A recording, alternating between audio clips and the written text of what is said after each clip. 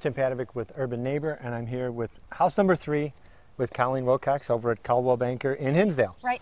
We're in Clarendon Hills today. Okay, Clarendon Hills. Which is a fabulous town. It is a cute block, great block.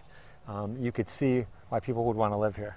Well, the park is down the street, and the train is about 3 or 4 blocks away, and the town you can walk to, so it's a great location.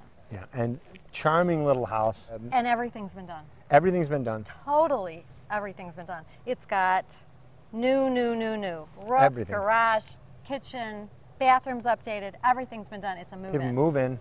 And how much would I pay for something like this? $349,900.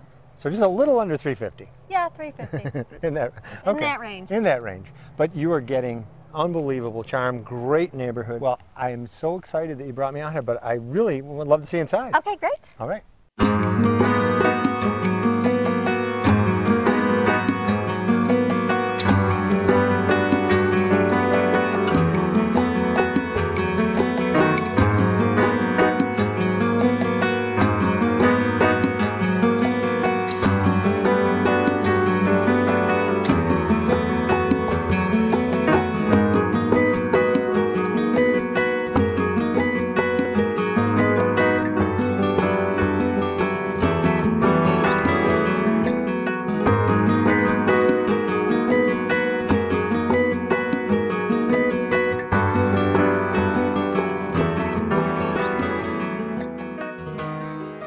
Great house. We're in a beautiful kitchen here. Look at these cabinets, all the upgrade stainless. Everybody likes this, right? This is a storybook house in terms of charm, but it's got everything new.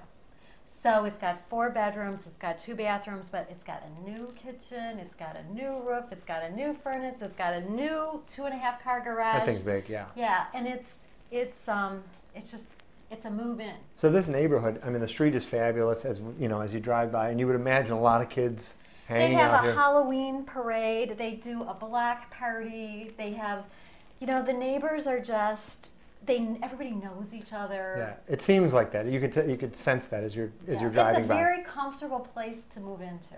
It's move-in quality, right? And you're getting the neighborhood. You're getting a neighborhood with $700,000 homes all around. You get walk to train, 3 or 4 blocks to the train, walk to town.